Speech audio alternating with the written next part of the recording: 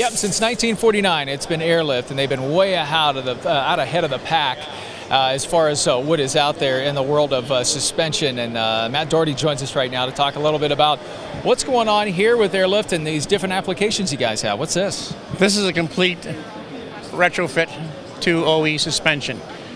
Take out the front struts, put in our struts, take out the rear springs, put in our rear spring, and goes completely together.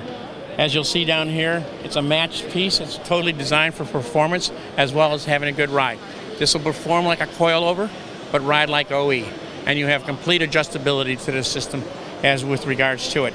Again, the person that designed this is a suspension engineer. He's a race car driver and a race car instructor. So he knew what we were looking for coming out of the box to make this happen. It's been about 4.5 years in the process. And I can guarantee you, if you ever put your butt in that car, you'd say, unbelievable, this can't happen this way. Interesting things is when you change the air pressure inside an air spring, you change the spring rate. So now we've got to learn how to change the dampening, and that's what we did. That's our forte at that particular point. This has a 30-way dampening control on the top. It's also a threaded coil, so you have more adjustability all the way across the board with regards to it.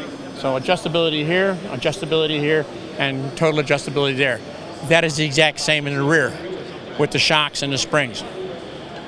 So you can drive your hot rod to the track, get there for an entire track day, adjust it the way you want, readjust it, and drive it back home? You're absolutely right. We do it all the time. We have a Subaru that we take the baby seats out when we go to the track, go racing, put the baby seats back in, push the button, and drive her home.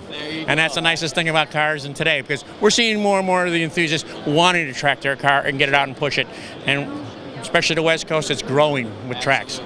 Matt Doherty of Airlift, thank you so much for taking the time with us here and telling us a little bit about what's going on as far as suspension is concerned with Airlift at SEMA 2013 for GaragePros on the road. I'm Mark Nolan.